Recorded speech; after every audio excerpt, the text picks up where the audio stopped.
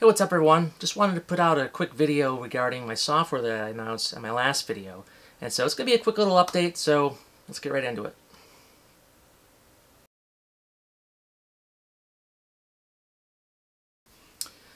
Alright, so I know I said in the last video that if there was enough interest in this, that would make it available as a free download at some point in the future. And there's quite a lot of interest. So thanks for everyone for watching and commenting and letting me know that you're interested in it. So I definitely will be working towards making that available at some point soon. But that's not what I wanted to go over in this video. In this video, I just wanted to highlight some updates that I've done since the last one.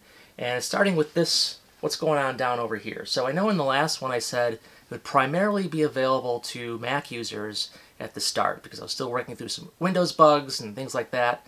Well, I figured those out, and so now this is now running on a Windows machine. Now this is Windows 11. I still have to test it on other versions of Windows if I can get a hold of them, because I'm only using 11. I think I have an old computer somewhere that's running 10. I'll have to see if it still boots up.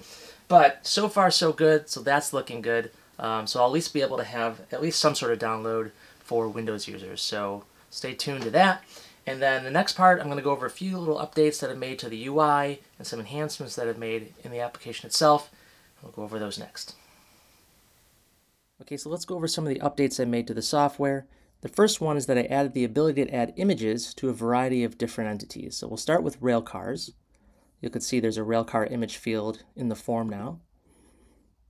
So you can select JPEGs, bitmaps, GIFs, and PNGs.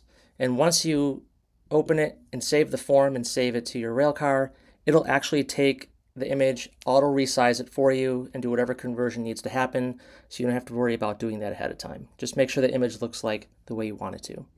I also added images for locomotives, locations, sections, and you can add an image for your layout as well. So let's go see what it looks like over in the Operate view. Okay, so over here in the Operate view, you can see there's already some pictures of rail cars on the car cards. They'll show here. They'll also show in this view here when you double click it, and also in the View All view for the entire train or the location. They'll show there as well. Locomotives will show on the locomotive card and also in the unassigned locomotives list. And then you could see there's some images associated with the section and locations that I have here. So I'll start with the section. I just uploaded an image of just a track diagram for this particular section of my layout. And if you click on the one for the locations, they'll show there as well, along with some notes. And then for this particular image, I just highlighted that particular location on the track diagram. But you can upload whatever image you'd like. Also at the top, you'll see the layout name show up now. If you click that, that'll show the image for the entire layout. Whatever you wanted to upload there, I just uploaded the entire track diagram for my whole layout. Let's go over a couple of the other quick features that I added here. I also added the ability to skip the timer if you wanted to. If you were to start this, let's say it takes 5 minutes. Say you don't want to wait that long, maybe it's at the end of the session, you want to clear things out really quick. You can just go up to the menu and click Complete Timer, and that'll stop it for you. You can also reset that if that was a mistake as well.